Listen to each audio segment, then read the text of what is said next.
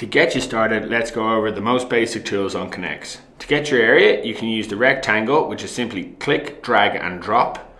You can also get the area of non-symmetrical shapes by using the polygon. Click to start, click to drop a marker and change direction, and double click to finish. You'll get the area of that shape. Then for the length tool, it works the same as the polygon. Click to start, click to change direction and double click to finish. By adding things into a group, you will be able to get the sum total of that group.